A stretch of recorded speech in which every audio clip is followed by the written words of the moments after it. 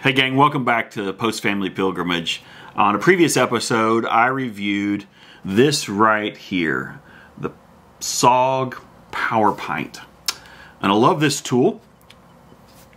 And one of the things that I had been using was, if you remember, that was a hairband right here around this, just to keep this taut, to keep it tight and all together. Someone on the comments reached out and told me, hey, get you a magnet. Look at here. Look how hard I'm trying to pull this dude apart. There it is. And so I did. I went and picked up some magnets. There you go. Now watch this. It's awesome. All right, so I keep it resting right there. So let me fold all these back.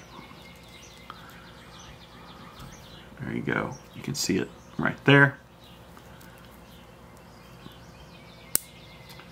There it is. Here's the deal. One of you in the comment section below on the last video said, hey, go to Harbor Freight and pick you up some magnets. And that's exactly what I did. And so here's how they come. Just like that. So you can see I've got 1, 2, 3, 4, 5, 6, 7, there's 10 of them. And they come in this little tube that says dangerous. I mean, obviously that can be very dangerous for children. And it comes with a little lid. Twist that on there. There you go.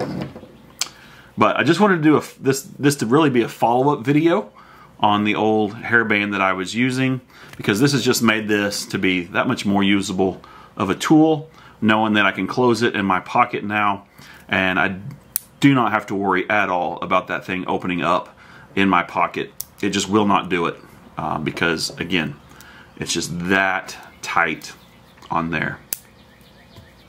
All right, so that's going to wrap it up for this.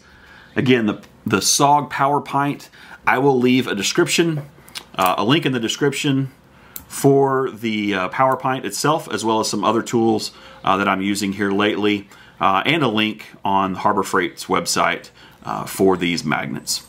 All right, thanks guys. Y'all have a good one.